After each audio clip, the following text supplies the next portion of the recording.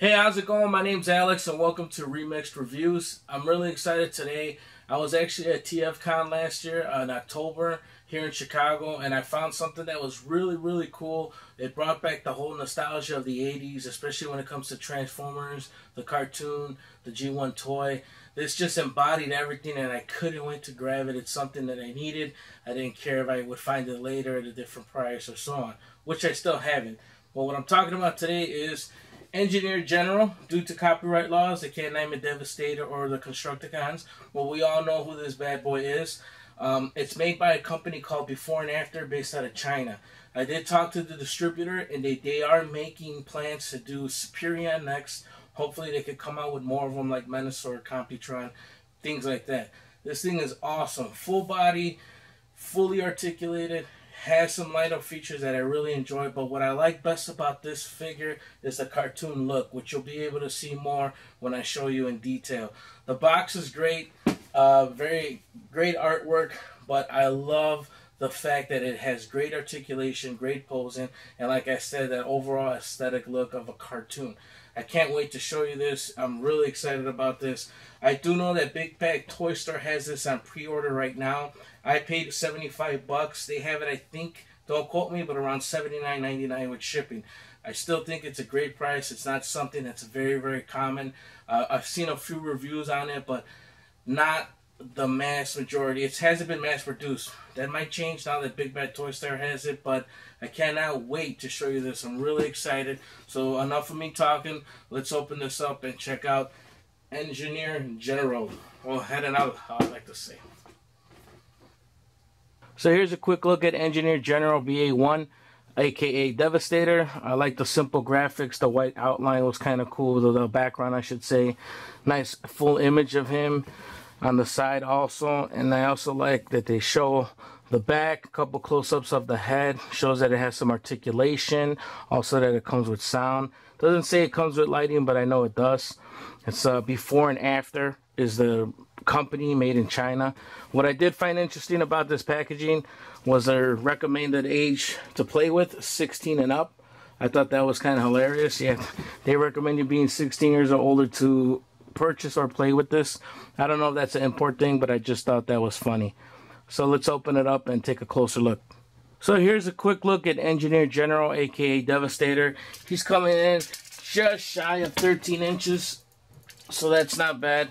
I really love this figure. I like the overall cartoonish, smooth line look of the figure. There's a lot of versions of Devastator, as we all know, imports, Hasbro, Takara. But this is the first time that I know of, that I can remember, where you get that cartoon, smooth line look overall. I mean, it just sticks out. It screams out G1 cartoon. Now, that's why I really like the figure. I thought the proportions were good. The arm length is pretty decent. The color is the spot-on green. I love it. It only weighs about maybe a pound, so it's very light, very steady as far as weight proportion go. There's no back kibble, or there shouldn't be, because it doesn't transform. I just like all the smooth lines about it. They added some tires right here, even the leg. You kind of see. You could bring it in and out. I mean, just this figure is very cool. I really like it. I know they're making more in the line. Like I said, that they're probably going to be making Superior, which is very cool. He also comes with a set of hands. This is a gun holding grip hand, so you could actually hold the gun on either side, which I thought was cool. Or you could have the open hand, almost like a Megatron type look, as far as to add some dramatic or act like he's holding something. It's really cool. Anytime it comes with accessories like that, any figure I enjoy. What I also like about this feature is his gun has a battery in it, and if you hit the back of the gun right here, there's a little button. So if you guys could see that. And what I really thought was cool is this is a nice touch. I didn't even think they needed to add it, but I'm glad they did. You just hit that back of the button, so you get a nice little light. You get some sound effects, and it actually lasts for a while. So I'm going to play it again for you so you can hear it.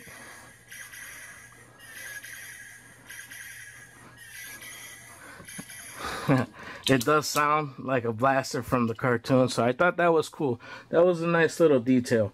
What I also like are the blue windows here, and then also on Mixmaster the foot. It just adds a nice little touch of color with the purple and the green and the black that I enjoy. I really like this figure. As far as articulation goes, this thing does not disappoint. His head does turn around 360. It doesn't look up or back more, but that's okay. His arms do turn out too, 360. He's got an elbow joint, which comes out pretty good. Wrist swivel, which I like. Does have an ab crunch a little bit, which is pretty good too. They have these little things right here that swivel out, so he does get a good range of motion on his leg, especially when you talk about forward or backward. He's got a nice little knee joint right there, ankle swivel, little pivot, which is fine. He does have a foot here which goes up and down. What I like about this is I'm sure that adds some great stability when it comes to the figure. Also on this side too, you know, it closes in and out. I just like the little things about this figure. Let's see if we can get him into a pose. Sorry, I keep bumping the camera. But this guy could be posed in several different ways. I'm not going to do it right now only because, I mean, I'll leave that up to you guys. However you guys think you want to pose them, feel free to. I'm just trying to give you guys a quick overview. Another thing I like when it comes to size proportion, I prefer these little guys here, Hero Cybertron. They came out a few years ago. These guys go really in good proportion. Look at that, Megatron versus Devastator. That's good right there. I really like that. They came out with a lot of characters for Autobots and Decepticons, and this is how I'm going to pose them with Megatron right in front, ordering them to destroy. You can't beat that. So I gotta recommend Devastator. I think he's awesome. Excuse me, Engineer General.